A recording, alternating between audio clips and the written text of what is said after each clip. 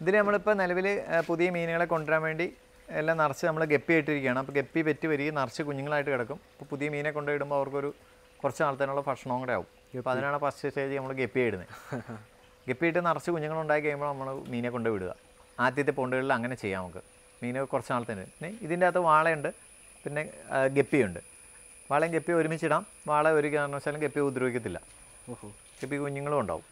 ഇതിൻ്റെ അപ്പുറമുള്ള ഒരു പോണ്ടിൽ നമ്മൾ കുറേ കാലങ്ങളായിട്ട് നമ്മുടെ അടുത്തുള്ള ഗൗരാമി മീനാണുള്ളത്. ഇതല്ലേ ഗൗരാമീൻ്റെ സെക്ഷൻ? ഇത് എത്ര നാൾ പ്രായമുള്ളതെന്ന് പറയാം? 32 വയസ്സുണ്ട്. 32 വയസ്സോ? അപ്പോൾ ഏകദേശം 32 വർഷമായി. ആദ്യം മുതലുള്ള സ്റ്റോക്കാണ്. ഇപ്പോഴാണ് കിട്ടി തുടങ്ങിയത്.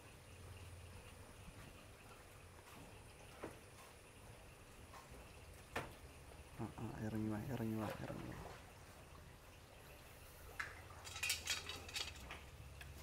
മറക്കേടാ.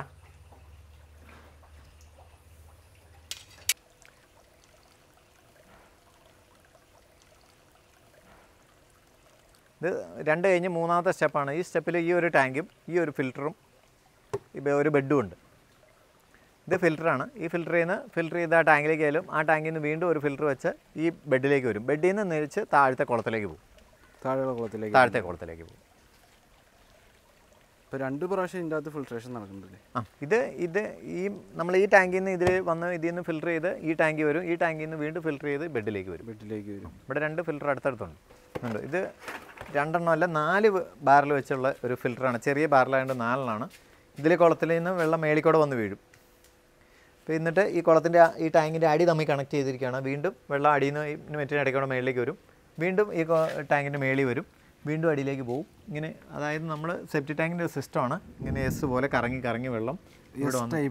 അപ്പോൾ ഇതിൻ്റെ അപ്പം ആദ്യം ഇതിന്റെ മേളിൽ വീഴും, അതിനുശേഷം അടിയിലേക്ക് പോകും, വീണ്ടും മേളിലേക്ക് വരും, വീണ്ടും അടിയിലേക്ക് പോകും. ഈ കണക്ഷനിലൂടെ വീണ്ടും അടിയിലെ ഫോഴ്സ് മുഖേന ഇതിൻ്റെ അകത്തേക്ക് വെള്ളം, എന്നിട്ട് ഗ്രാവിറ്റി ഇവിടുന്ന് വെള്ളം ഒഴി തിരിച്ചടുത്ത പോണ്ടിലേക്ക് പോകും. അപ്പോൾ ഇത്രയും ഇട വരുമ്പോഴത്തേനും ഇത് ലാസ്റ്റ് ഇതിൻ്റെ അകത്ത് നമ്മൾ വില കൂടുതലായതുകൊണ്ട് ബാക്കിയുള്ളതിൻ്റെ അകത്ത് നെറ്റാണ് ഉപയോഗിച്ചേക്കുന്നത്. ഇത് ലാസ്റ്റ് ഇതിൽ മാത്രമേ ബയോസ്പോഞ്ച് ഉപയോഗിച്ചിട്ടുള്ളൂ. ഇതിലൊക്കെ നെറ്റ് അതുകൊണ്ട് നെറ്റാണ് ഉപയോഗിച്ചേക്കുന്നത്. അപ്പോൾ ഇത് ചിലവ് ചുരുക്കാൻ വേണ്ടിയാണ്. ബയോസ്പോഞ്ച് വില കൂടുതലായതുകൊണ്ടാണ് നമ്മൾ അങ്ങനെ ചെയ്തേക്കുന്നത്. നെറ്റ് ബയോസ്പോഞ്ചും എന്തോരം വില നല്ല വ്യത്യാസം. ഇത് വെറുതെ ഫ്രീ ആയിട്ട് കിട്ടണം. വിലയുടെ മാത്രമല്ല ക്വാളിറ്റിയുടെ കേസിൽ ബയോസ്പോഞ്ചിന് അത്രയും ലൈഫ് കിട്ടില്ല. ഇത് നമുക്ക് പോകുമ്പോൾ മാറി വേറെ ഉപയോഗം കിട്ടും. ബയോസ്പോഞ്ച് ക്ലീൻ ചെയ്യണ നമുക്ക് ഇത് ബയോസ്പോഞ്ച് വലിപ്പമുള്ള ബയോസ്പോഞ്ച് പീസുകൾ ക്ലീൻ ചെയ്യാൻ ബുദ്ധിമുട്ടായിരിക്കും എടുക്കാനൊക്കെ. ഇത് നമുക്ക് സിമ്പിളാണ്, പൊക്കിയെടുക്കാം.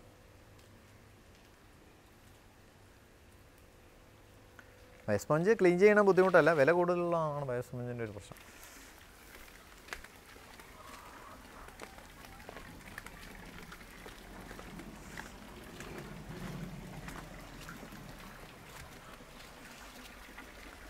ഇത് 4ാമത്തെ സ്റ്റെപ്പാണ്.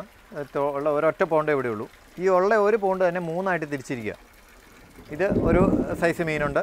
ഇതിൻ്റെ നടുക്ക് വാളയും കരിമീനുമാണ് കിടക്കുന്നത്. ആ സൈഡിൽ സിലോപ്പയും കിടക്കുന്നത്. ഇത് കരിമീൻ ആ സ്റ്റെപ്പൊക്കെ പാസ് ചെയ്യാൻ പറ്റും. കണ്ടോ കരിമീൻ കണ്ടോ പറ്റായിട്ട് പോകണം. കരിമീൻ കണ്ടോ വാള ഇടയ്ക്കൂടെ പോകുന്നുണ്ട്. ഒരു ചെറുത് കരിമീൻ കണ്ടോ. ഇത് വന്ന് നിൽക്കുന്നുണ്ടോ? തീറ്റിക്ക് വന്ന് നിൽക്കുന്നതാണ്. വൈറ്റായിട്ട് കാണാൻ പറ്റുന്നുണ്ട്. വൈറ്റായിട്ട് കാണാൻ പറ്റണല്ലേ? അതിനെ ഞങ്ങളവിടെ ടൈലിട്ടത് ഇത് കാണാൻ വേണ്ടി. ഇത് സിലോപ്പിയ. ഇപ്പോൾ കരോട്ട ബാച്ച് കഴിഞ്ഞാൽ അടുത്ത ബാച്ച് വന്നെ പിടിക്കാൻ വന്ന ബാച്ച് ഇതാ. 3 ബാച്ച് ഇപ്പോൾ വലുതായതുണ്ട്. നമ്മൾ അവിടെ സ്റ്റെപ്പ് തിരിച്ചില്ലേ എന്ന് പറഞ്ഞ പോലെ തന്നെ ഇവിടെ ഇത് 3 സ്റ്റെപ്പായിട്ട് ഇതുപോലെ ആക്കും. ഇനി കരോട്ട കൊള്ളും.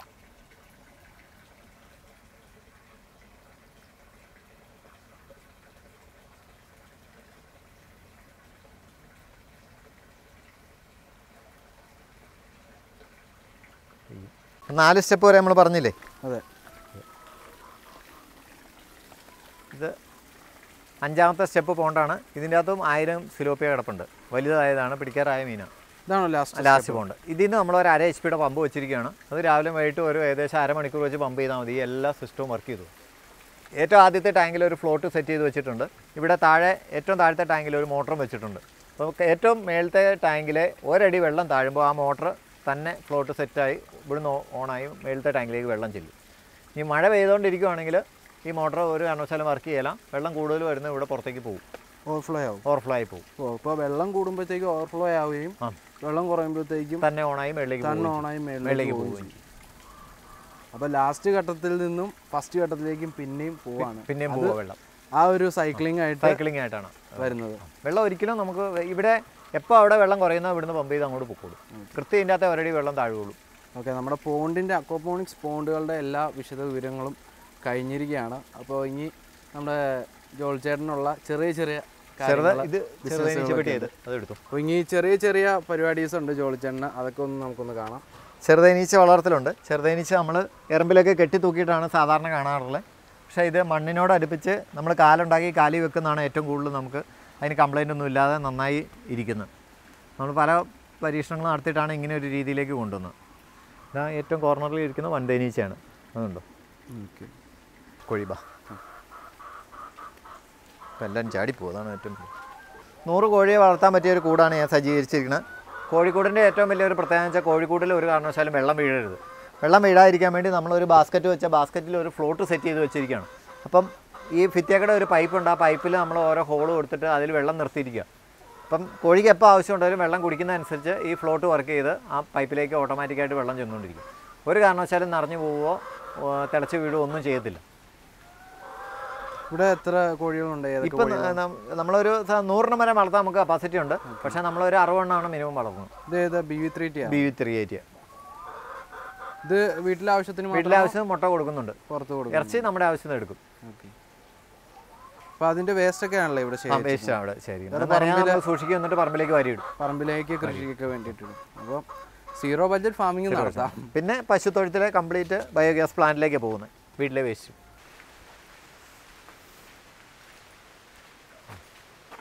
ആ പൈപ്പ് കൂടി ഒന്ന് കാണിച്ചാൽ മതി. തൊഴുത്ത് കഴിഞ്ഞ് തൊഴുത്തിൻ്റെ ഉള്ള വെള്ളം മുതൽ മൂത്രം മുതൽ ചാണകം മുതൽ എല്ലാം കലങ്ങി നമ്മൾ ഇവിടുന്ന് ദൂരത്തിൽ ഒരു ബയോഗ്യാസ് പ്ലാന്റ് പണിതിരിക്കുകയാണ്. അപ്പോൾ ഇവിടുന്ന് ഓട്ടോമാറ്റിക്കായിട്ട് അതെല്ലാം ഗ്രാവിറ്റി ആയിട്ട് ബയോഗ്യാസ് പ്ലാന്റിലേക്ക് പൊക്കോളും.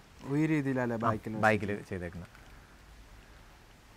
ഇവിടുന്ന് പാത്തി യൂസ് ചെയ്ത് പൈപ്പിലൂടെ നേരെ ബയോഗ്യാസ് പ്ലാന്റിലേക്ക് ചെല്ലും.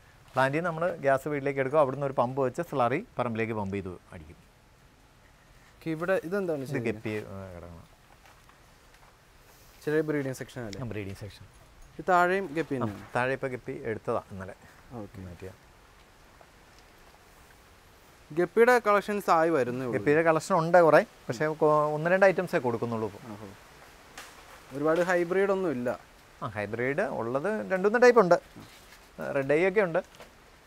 നമ്മുടെ മെയിൻ പരിപാടി അതല്ലാത്തതുകൊണ്ട് അങ്ങനെ അതിലേക്ക് അധികം ശ്രദ്ധിക്കണില്ല. ഇതിവിടെ 2-3 വെറൈറ്റി ഉണ്ട് ഗപ്പി. ഇതൊക്കെ നല്ല വെറൈറ്റിയാണ്.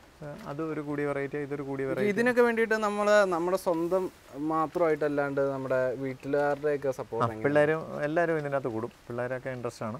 ഇത് ഗപ്പി ഒരു വെറൈറ്റി അതുകൊണ്ട് ഒരു പ്രത്യേക വെറൈറ്റിയാണ്. ഒന്നും കൊടുക്കാൻ തുടങ്ങിയിട്ടില്ല.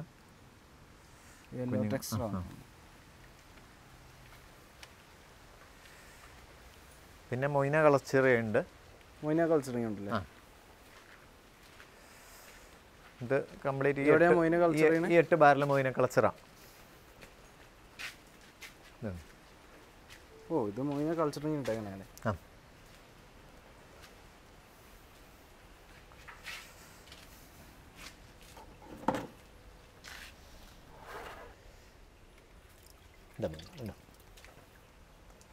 മൊയ്ന കളച്ചറിങ് ആണ്. എന്താ മൊയ്ന ശരിക്കും? ഓ, കിട്ടില്ലേ? തരി കണക്ക് നിങ്ങൾക്ക് കാണാൻ സാധിക്കും. ഒരുമാതിരി ഗ്രെയിൻസ് കണക്ക് കുഞ്ഞു ജീവിയാണ്. ഇതിപ്പോൾ ഒരു 10,000 ഒക്കെ കാണും. ഏറ്റവും കുഞ്ഞു മീനുകൾക്ക് ഏറ്റവും ഇഷ്ടപ്പെട്ട ആഹാരം മൊയ്ന. ഇത് നമ്മൾ മാത്രമേ ഉള്ളൂ ചെറിയ ഇതായിട്ടുള്ളൂ. ഈസ്റ്റ് മാത്രം കലക്കി വെച്ച് കൊടുത്താൽ മതി. ഈസ്റ്റ് യൂസ് ചെയ്യാം.